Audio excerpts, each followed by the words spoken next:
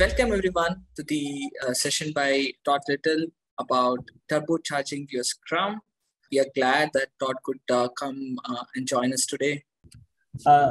Great to be here with Agile India. It's been a long time appreciating the work done by the team in India to keep the Agile India movement going.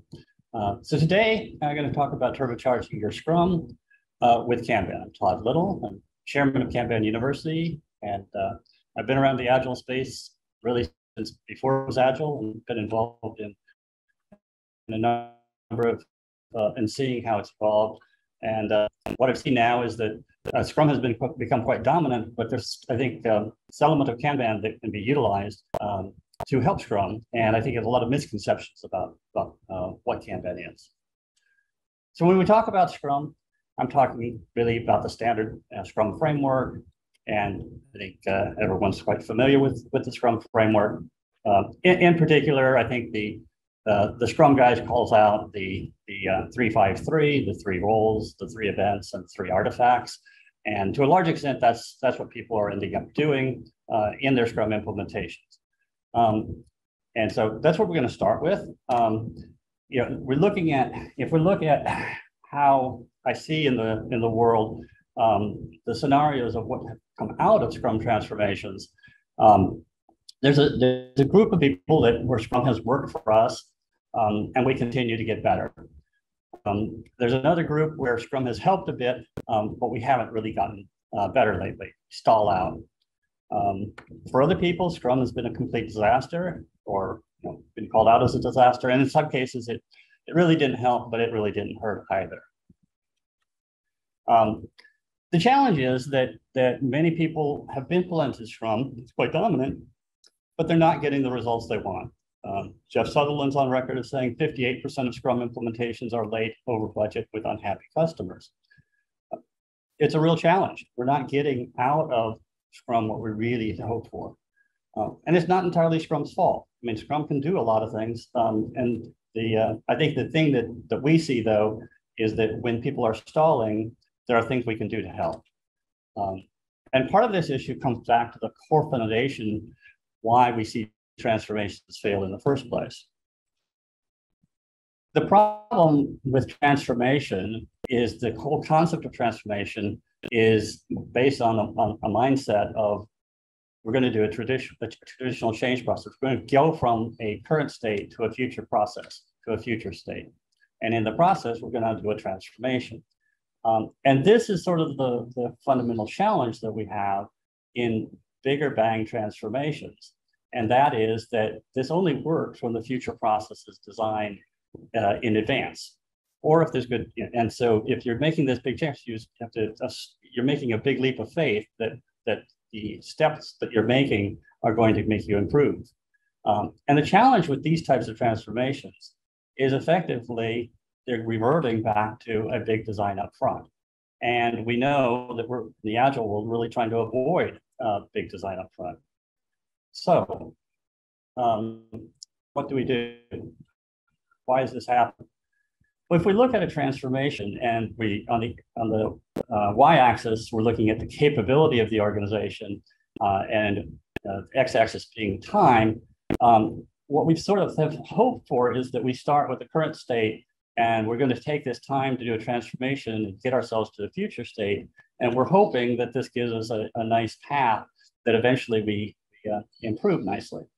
And the reality is what happens in real transformations, we see it over and over again. And this is really pointed out well by Virginia Satir, who saw this type of behavior happening in working with addict families. That the addict families, the alcoholics or drug addict families, when they had reached this point of stability of how they had operated together, but when they introduced a change in the environment to try to fix the problem, fix the perpetuating problem, things actually got worse for a period of time. And then over time, if they could get themselves out of the deep valley, eventually things would get better. And so this is called, commonly referred to as the Satir change model.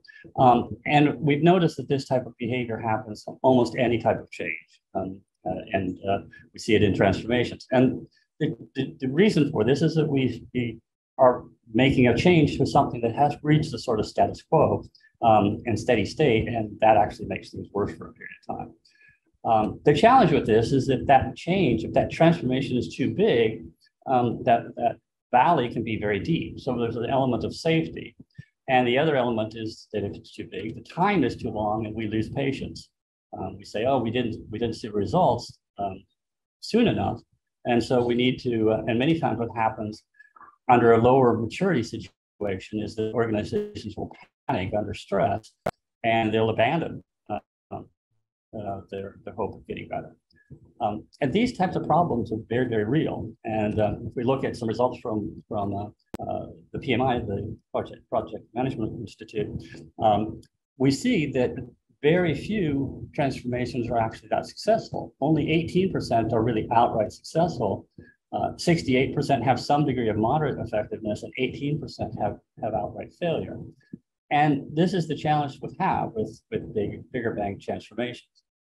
What we try to do, what we look at do in the Kanban world is avoid two problems.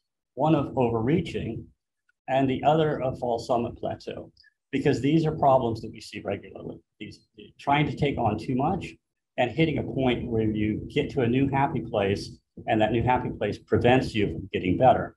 The Kanban method works towards these, and looking back at this change curve, what it means is that rather than going, the overreaching here is taking on too big of a change. So we looked at not take on such a big change. The other happens is the false summit plateau. We come out of that in a mode where we're happier than we were before. And the pain was so great that we say, now that we got to a new happy point, we're going to stop improving. We're going to give up any real chance of improving because we don't ever want to go through that big change again. The Kanban method approaches this differently because we're missing that benefit. We want to use evolutionary change, not revolutionary change. And that's the whole element of the Kanban method, is to make our changes small enough and continuous enough that we get continuous improvement.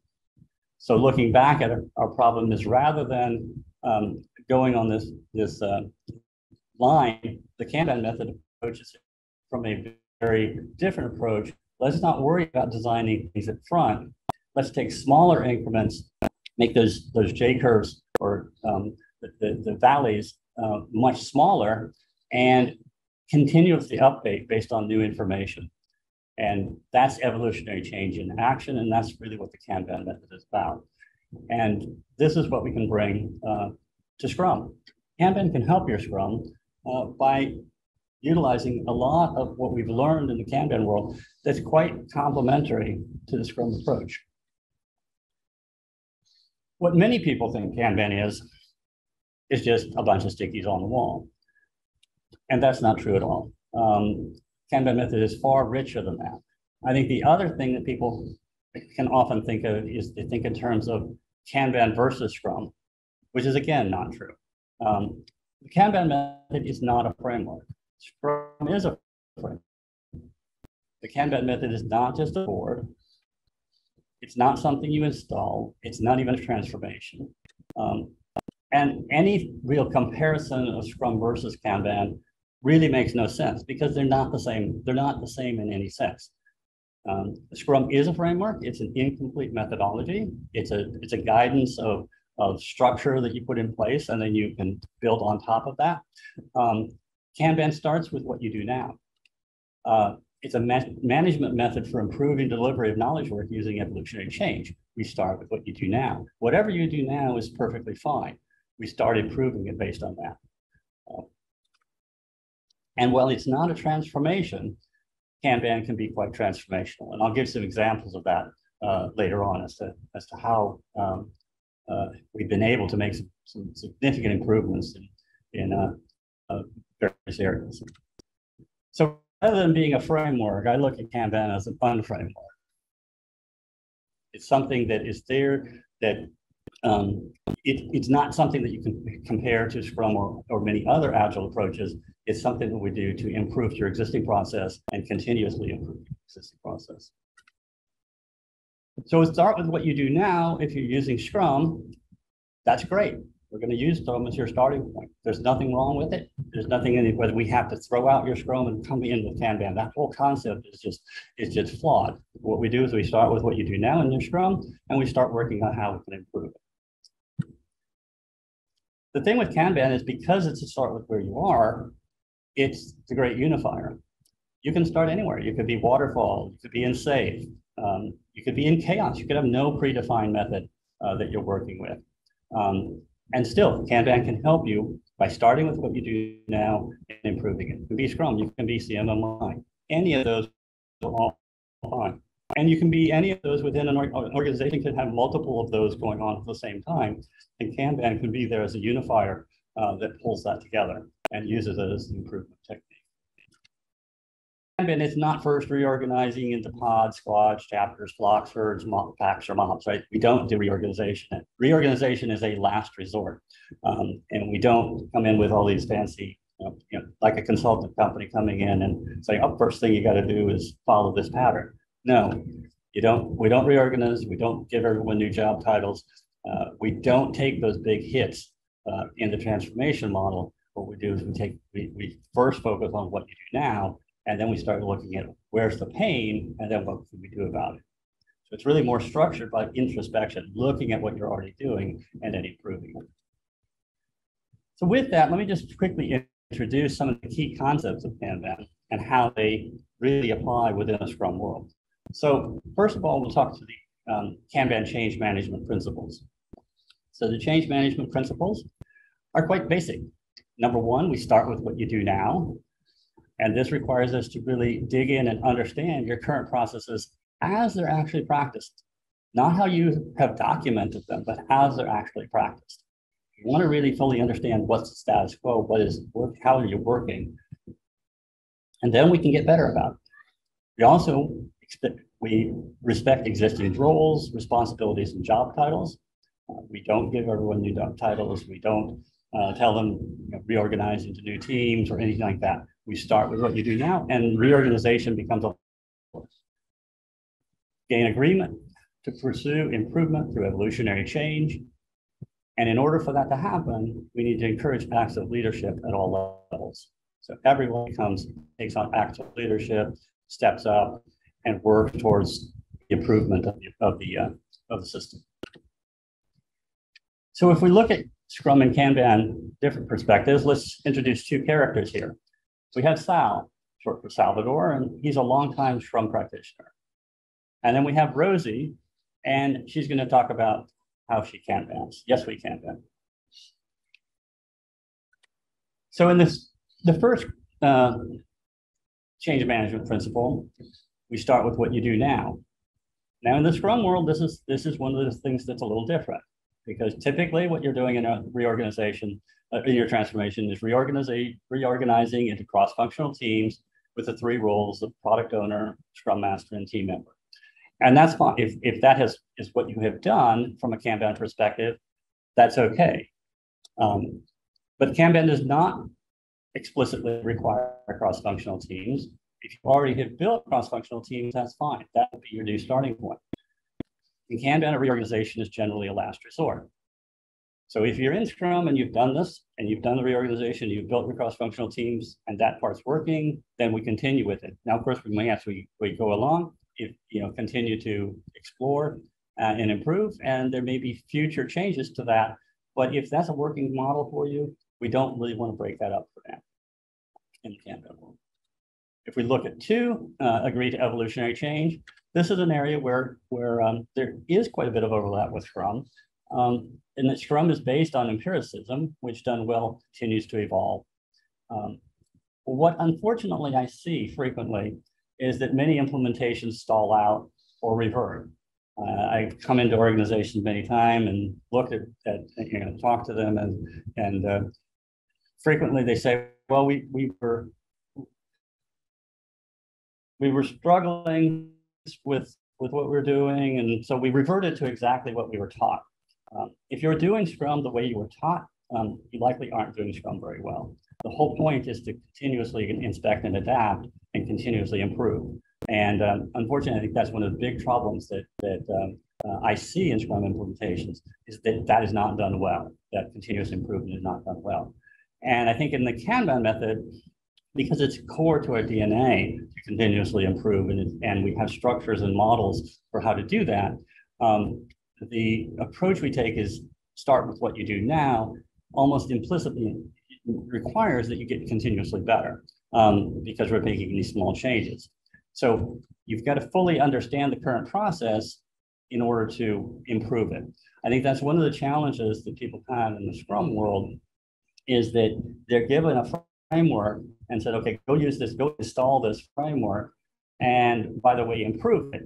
But they don't necessarily fully understand how the framework works. They don't have the fully inner workings of the framework to understand what knobs and dials they have to work with to improve. Whereas in the Kanban world, part of the approach to it is to really spend the time necessary to understand your current process so that you can continuously improve it. We then use guided experiments that can be measured to establish this mindset of continuous improvement. So it's getting that change mindset in place in order to get continuous improvement. So change management principle number 3 is encourage active leadership at all levels. And this, again, in the Scrum world, self-organization can be a really key element to encourage active leadership. But what I see a lot of times is that the product owner or the Scrum Master or the team manager will be viewed as leaders, and the team members simply become followers. So this is something that really we want to call out, is that we want everybody to be stepping up as a leader. And not necessarily stepping up as a leader, but at least taking acts of leadership. The acts of leadership are stepping forward with ideas for improvements. So we work to create a safe environment to encourage active leadership at all levels. All right. So those are the 3 change management principles. Moving on from that, we have the 6 general practices of the Kanban method. And these 6 general practices are to visualize your work, limit work in progress, manage your flow, make your policies explicit, establishing feedback loops, and improving collaboratively, evolving experimentally. I'll go through each of these, looking at this from a Scrum and a Kanban perspective. So with visualize, we see that many Scrum teams make a visual board either physically or using an electronic tool. This is a very, very common aspect of the Scrum approach, and I think it's a good start to start with having at least a visual board. In either a physical board, which we love, or electronic versions of that, which are good as well and really help with, when you're distributed. So the way we look at it from the Kanban, if you're not already done so, you can look at your workflow and map out your workflow as a series of knowledge discovery steps. By building this out, this helps give you a little bit more detailed understanding of the state of where you're at in the knowledge discovery, and gives you a better sense of how things are flowing. Look at the entire service delivery, not just at the team level. Many times there's multiple teams involved in putting together service delivery. So the visualization that you want to include is to go broader. The more you can see that exposes where things are impacting flow, that's a great thing. So we're looking to visualize in order to see flow. The other thing about visualization, in addition to just the board, is other things such as your policies. We're going to get to that. Visualizing your policies and visualizing some of your metrics. The metrics can tell you a great story. They can tell you a story of how your flow is working. So visualizing the board, visualizing the policies, visualizing the metrics, everything that we can visualize, it just gives us a better insight into what we're doing. And as you can see, a large number of Scrum teams are already using Kanban. Most likely, this 81%, most likely their view of using Kanban is they're using a Kanban board, because that's what it's called in many of the Jira or ADO. But so the idea of utilizing Kanban in Scrum, very clear. It's people are already doing it, and they work well together. They work well together. Kanban can really help Scrum. So limiting work in progress. How does that look from a Scrum perspective? So Scrum limits work in progress to some extent, really by creating small batches. So by limiting yourself to small batches, what you can fit within the sprint, that's some degree of limiting work in progress. Now, it doesn't all, I think the extra step we take in the Kanban world really is to set WIP limits for each step in the work, each step in the process. This gives us improved control and improved predictability. So while we get some degree of WIP limiting through the small batches, I think the extent to which we can control that better, reduce keep the focus and reducing the work in progress across each of the individual steps gives us a much better control over our flow, much better predictability, and gives us much better continuous flow.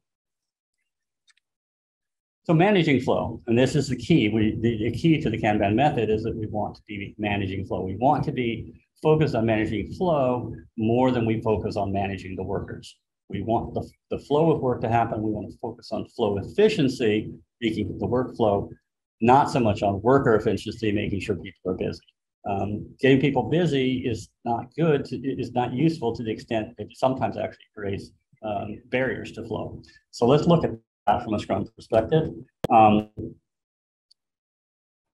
Again, with managing flow, the challenge is that while we have self-organization, many times the implementations are not. If your daily Scrum is sounding like a status report, then you've probably got some room for improvements. I saw this very, very early on in the early Scrum days, particularly when the 3 questions were very popular, that the responses from those 3 questions almost invariably came down to a status report rather than what we really intended to be, which is how are we planning our work for the day? What are we looking at that's in our way so we can make continuous progress?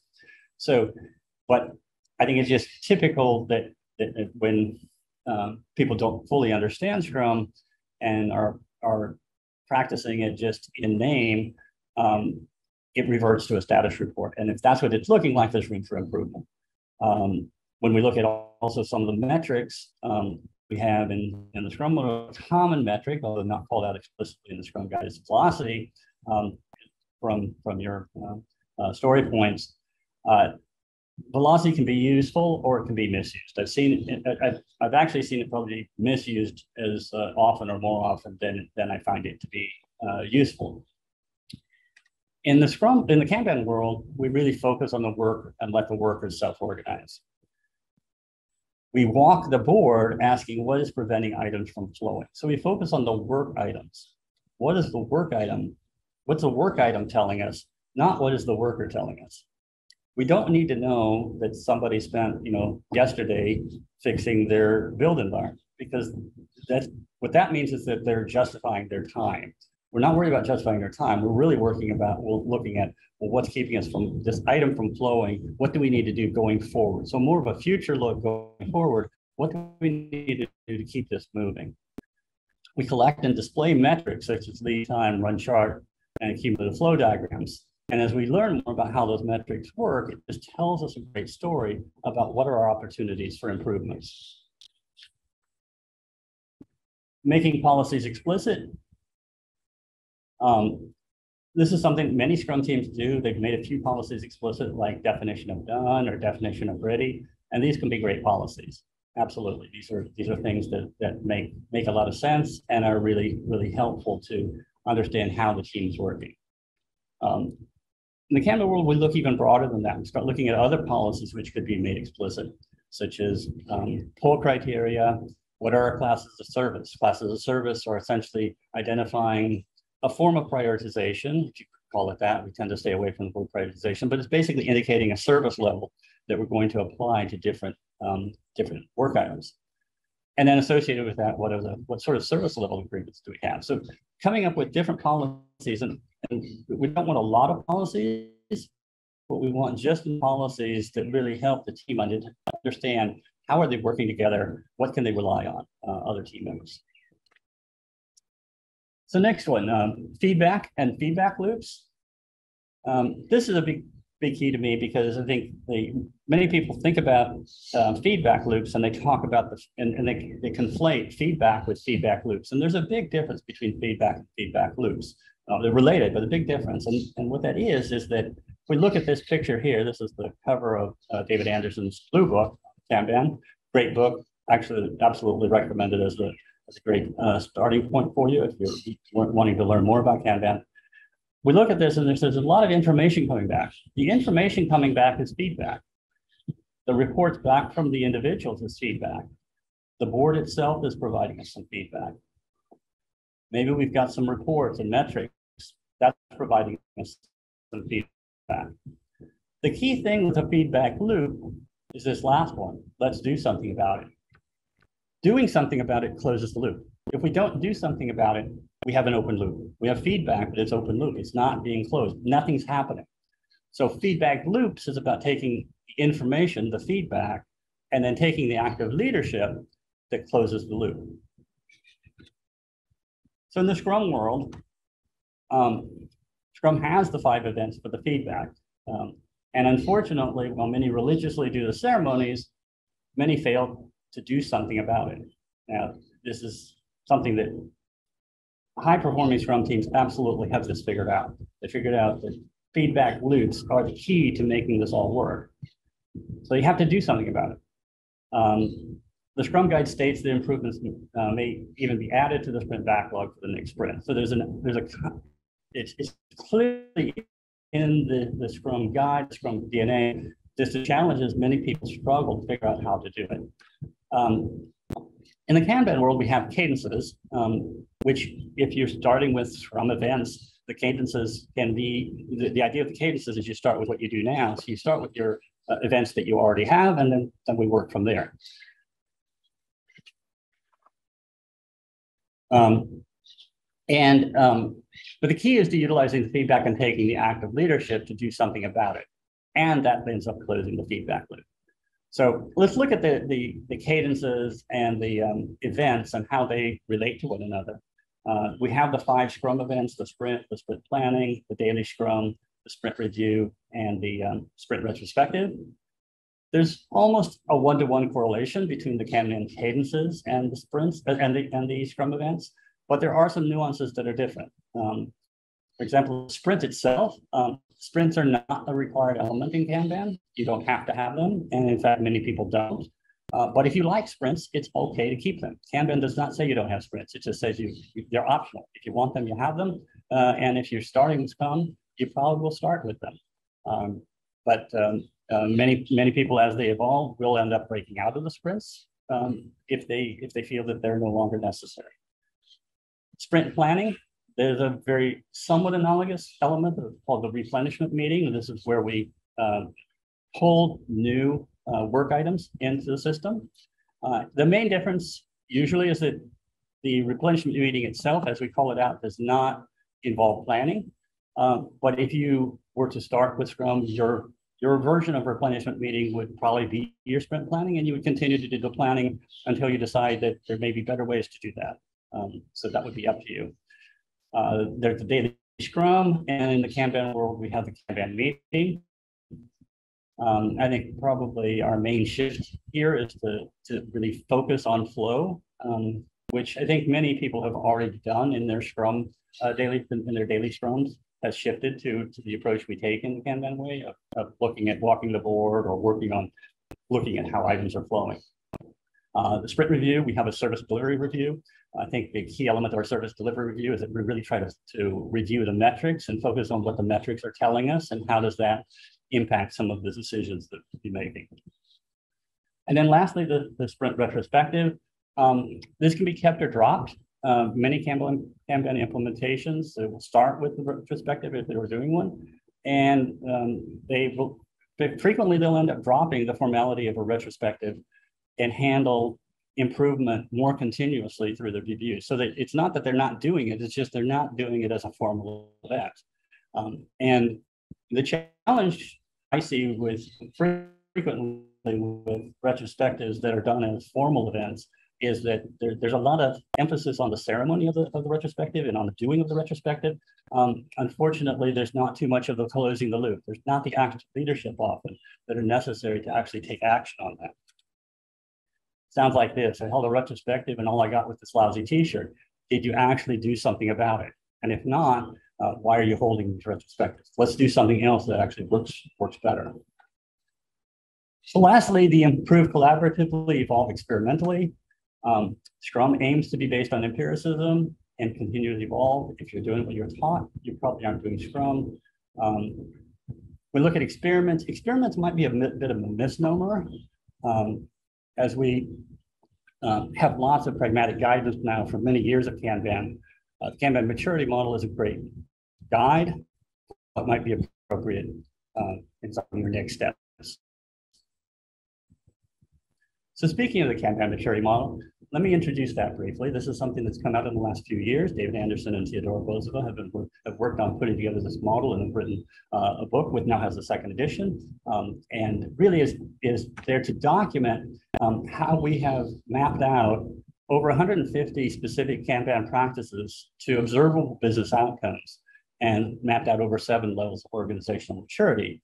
And this is really looking at 3 key elements: culture, practices, and how it leads to outcomes, and then what you do to manage that evolution. So how, given that we're talking about making these small steps, how have we seen organizations make these steps? And it really depends on where they're at now as to what the next appropriate next step is. So we map these out from the level 0, the oblivious, we call it, this is the my way. This is where a lot of people are working individually. Everyone's busy, but what are they producing? Their individualism, unpredictable, unreliable service, overburdened people, which means unhappy customers, unhappy managers, unhappy people in general. So this is where we start frequently. Then we move into more team focused, never quite the same way twice. We see that every team reports to deliver on commitments, but I know customers are waiting longer than 6 months for delivery. It means that teams are thinking they're doing great, but when it actually comes to pulling that together, multiple teams involved in it, nobody's looking at how it pulls together, how it's end-to-end workflow, how does it all come together? So at customer level ML2, we have customer driven. It's never quite the same result twice, but they're better service or better meeting customer needs. And this comes together through managerial heroics. So delays and last minute tension, despite coordinated team effort. So they're getting better, pulling together better at focusing on customer needs. But the integration of the teams is happening through heroics as opposed to being really structured from the get. At level 3, we're fit for purpose. We're heading towards predictable delivery. We're no longer having heroes. The processes are under control. We have an understanding of the system, of the end-to-end system when we're pulling together. So this is really starting to scale, how we're scaling it out to actually get good delivery. At level 4, we're risk hedge. Everyone's happy, no more surprises. Not only do we have a well-defined system, but we're at the point where we can actually anticipate changes in demand. So we've got some quantitative measurements that are helping us really understand how are things coming so that when something comes in, it's not a surprise. Basically, at this level, we're really moving on beyond and highly predictable even in uncertain times. So we look at this as a bit of a metaphor with bicycles, and all metaphors are flawed, but some are useful. If we're level 0, we start on the tricycle. We're starting with what we're doing now. We move up. We get maybe move some training wheels. As we get to training wheels, we think we're on a bike, but actually we keep falling off the bike, so we roll back and we pull back forward again. Now we're starting to get really good at the bikes. We got a bigger bike, and a faster bike, maybe have some gearing on that bike. We're really doing well. We're thinking we're really agile on our bike. But as we mature and we get more fit for purpose and really start to look at where are we going to be utilizing the bike, we may have a specialization of the bike. So you think of the individual as the organization, and the bicycle is sort of the evolution of the process. That's what we're looking at here as we're getting better and better and improving as we're going. And this is all evolving maturity. So let's go through quickly a case study. This is a Posit Science, a case study where they were starting with Scrum. This was doing some brain plasticity work. It was a very high research type activity by neuroscientist, Dr. Michael Marinovich. It's not brain surgery, it's not rocket science, but it is brain science. So as a background, they had started with Scrum as their development process. It was working fine. It really helped them initially get the first product out the door. They thought it was really good. They really liked Scrum. They didn't really want to move away from it. They thought it really helped. But they started to have some problems using. They just didn't feel like Scrum was holding, it was allowing them to operate the way the business was operating. And they have some agile coaches from outside, and they just weren't doing Scrum properly. That was the problem. There was no problem with Scrum. They just weren't doing Scrum properly. And then maybe there was something to that. But that isn't what they felt like. The team didn't feel that was the case. They felt that there was something else. So what they did is they looked at where their sources of dissatisfaction.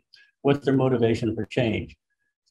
Stories were not getting finished. Deadlines were being missed. These were the customer perspective.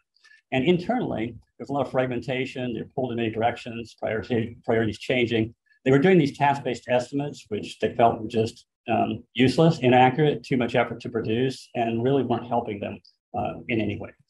So their initial Kanban implementation was very simple. They didn't want to break things. They didn't want to. They really were sort of happy with Scrum, but they liked this idea that maybe they should take some baby steps here.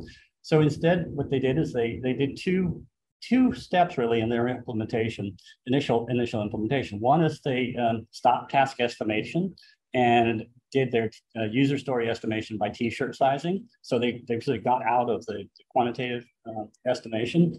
And then the other thing they did was they implemented a per person WIP limit. So very, very simple starting points. They started with their initial Scrum board. They just made a little bit of variation of that. So that was their Scrum board, their Kanban board. And then they set a three items per person WIP limit, and they encouraged collaboration on items as well. So just very, very basic starting points. And that helped them a bit. It really provided some relief from the overburdening. They just felt like they were just trying to tackle too much, and this gave them some structure around that. It also gave them a rich language for expressing their frustrations. It gauged them motivationally for the next level of change. So then they did this again. They looked at what are some of the sources of frustration. The customers were still feeling like they were too busy to discuss new work. The stories weren't being finished. The deadlines were being missed. Many of the same things, but the team started to get a little bit more detail and understanding. What really happened in those six months is they started to really understand their workflow. Where were their challenges? So it exposed them to having that conversation that they could have, the rich conversation, the meaningful conversation, the feedback that then they could say, let's do something about it. Let's take some action. So what did they do? They created some goals of their new system. What did they want to make happen? Reducing the conflict, context switching, reducing work in progress, steadier workflow, really focusing on flow, getting clear priorities. So after they made some more changes, this is their incremental update. They dropped the concept of iterations and went to a flow and service level agreement. Instead of sprint planning, they did a replenishment meeting, and then they did the planning just in time per feature. So they did the planning rather than doing it all at once. They did it on demand. They changed some of the structures on how they did the demos and the retrospectives. The estimation, they dropped that to looking at it more. Are we able to fit this feature inside our service level agreement? They established a more detailed workflow, and they had a per person with them. So they had a replenishment meeting, and they created this thing called a top 10 list. It was very simple. So this was a structure where rather than trying to reprioritize the backlog, they said, well, let's just tell me what the next top 10 are. And once you have top 10, we'll just pull from that top 10. So you're committing as the product owner that these are the top 10 items, and we can pull them. The colors here are indicating the service level, the class of service, and the higher level, like the pink ones are the expedites, and so they get pulled faster. But others, the team had agreements and pull criteria on how they would pull items into their board. So this is structure of the board. They had a backlog. They pull items into the top 10 list. Once it's pulled in, then they start pulling the features in and breaking the stories down. and pulling that through.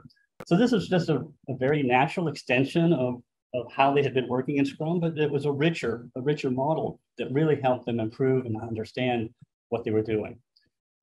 So here we have the board that they actually used, and a WIP limit.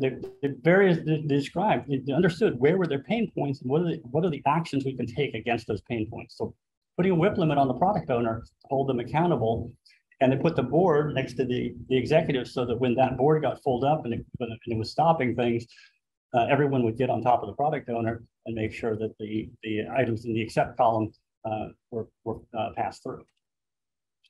So they had deployment bottleneck they wanted to protect, and they wanted to create smooth flow through the clinical testing. These were all, that was a shared service. Clinical testing was shared service. And so they wanted to make sure that that was managed appropriately. And then they had an expedite lane. Let's do one more case study, and that is the Kanban at Vanguard. And this is a case study that was presented by David Hughes at the Kanban Global Summit 2019.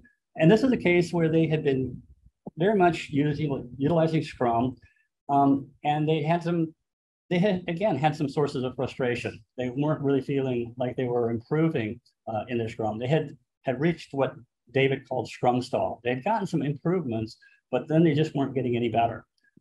They had average delivery times ranging from 38 to 57 days for their work items. So what they started to do was implement Kanban, and you can see over time here, with 1 year of Scrum, things had been operating in that range of what was 38 to 57 days.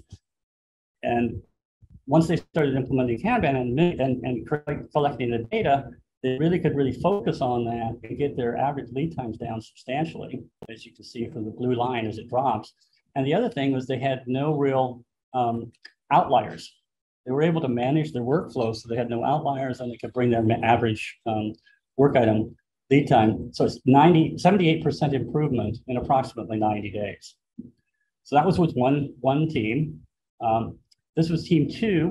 They really went to understanding and building out. They really focused on visualization as a key element and visualizing out the complete workflow. So that was great. They had a big board that they worked with.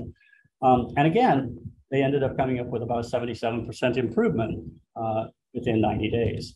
So with Scrum, we have, at this point in this team, we actually have a little bit more data on collecting on how they've been doing with Scrum. And as they worked with Kanban, they drastically improved and only very few outliers. So they really were able to improve their predictability substantially, as well as improve their lead time. And not only did they improve their lead time, but you can also see from the cumulative flow diagram, the slope of the cumulative flow diagram, that up until here, really sort of when they were in Scrum world, they were operating probably where we would call a KMM level 1 to 2, at a team level, or maybe a higher level, the customer focus level. They were able to really drive through the improvement process to KMM level 3, which gave them about a 4x improvement in throughput. So remember that, again, this is from a team that was starting from Scrum. So, we were getting a 4x improvement and 1/4 lead time on top of Scrum. And this was done through big visible physical Kanban board, upstream filtering, keeping things from entering the system that really didn't belong, a focus on bottlenecks, really making sure the flow is working, and then leveraging the Kanban maturity model to make this happen. We see this frequently. We see this other places as well. This is an example from Kanban, of Kanban impact at Accenture in Brazil.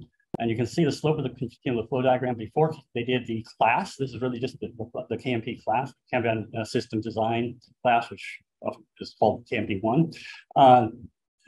They're very, very slow throughput. After the class, they went up substantially.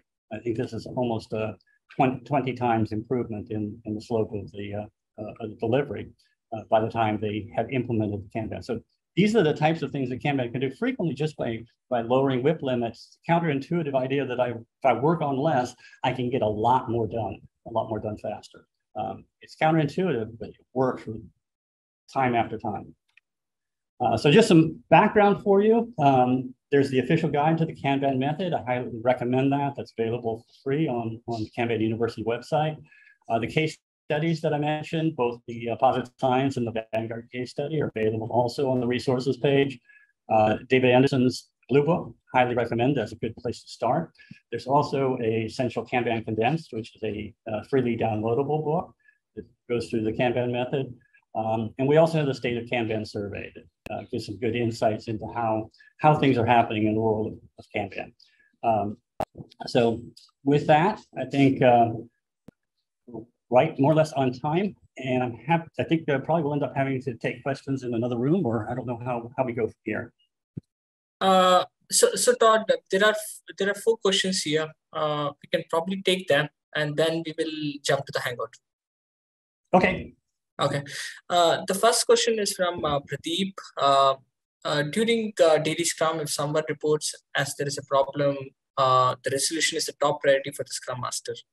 Do you think this is not as per Scrum guide, or if the Scrum Master has to act on it immediately, then it would be termed as the team is using Kanban also?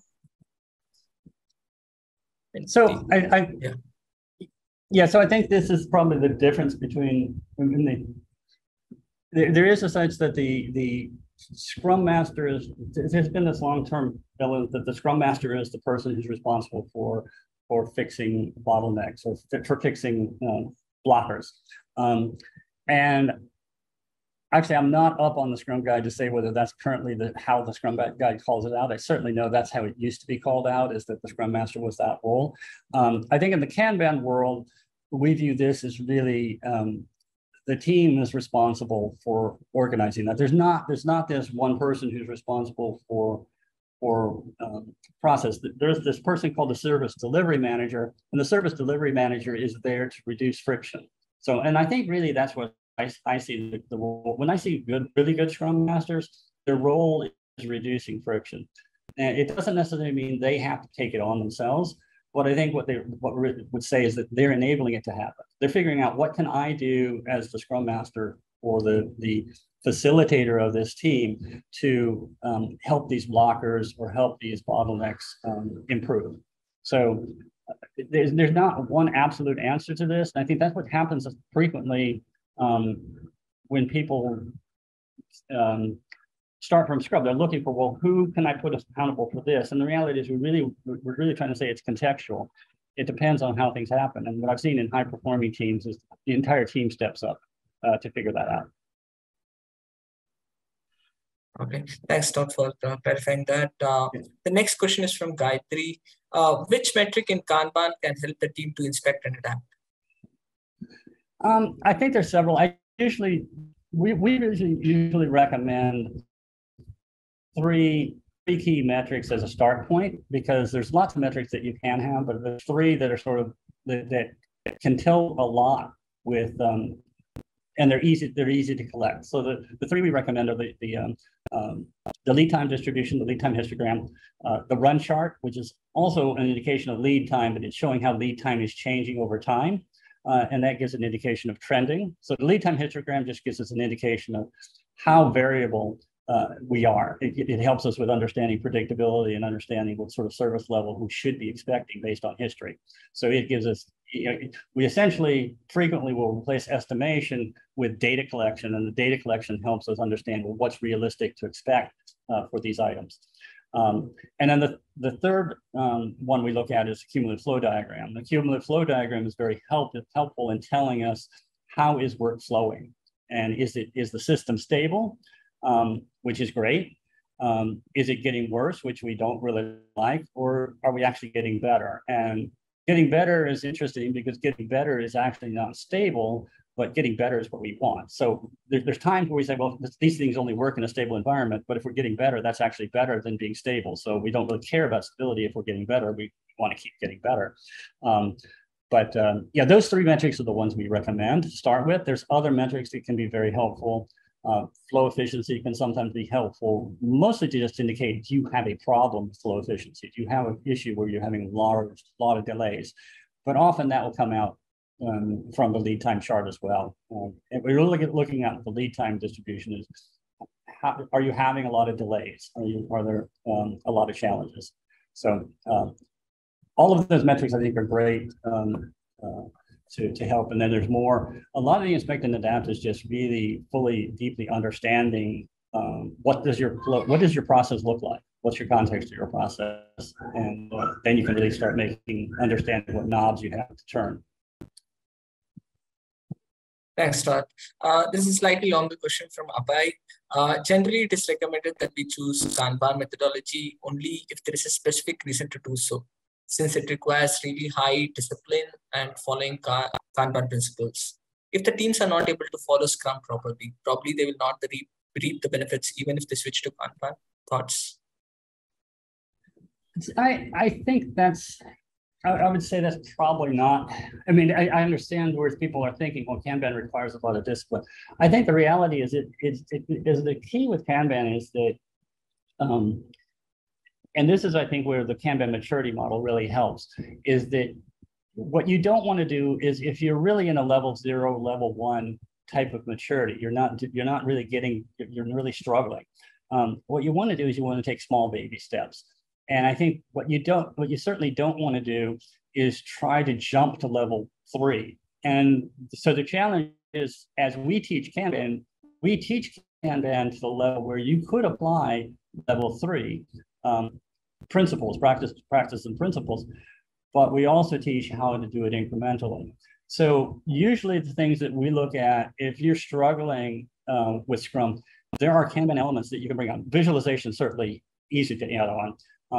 But I think one of the ones I would bring on early is WIP limits. And oftentimes that's one that has the most resistance internally, either from the development or from the delivery team that is opposed to it, or from the customer side, the business side, who says, no, I need to keep pushing things through.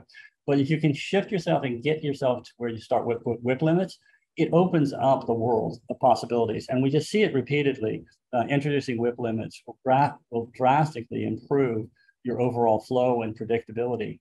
And it gets you out of this overburdening mess that is creating incredible inefficiencies. So I think that what my advice is, it's not about, and of course the wording of the question itself indicates the mindset problem, because he's called it the Kanban methodology. It's not a Kanban methodology. It's a Kanban method that we apply on top of an existing method.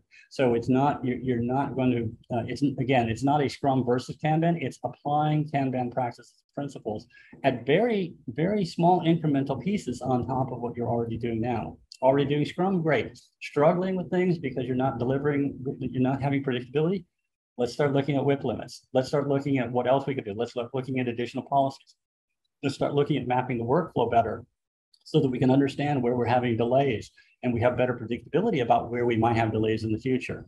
So there's lots of tools that we have in the Kanban method that can be slowly added on to your Scrum. And even if your Scrum is not working well now, we can do things to drastically improve it.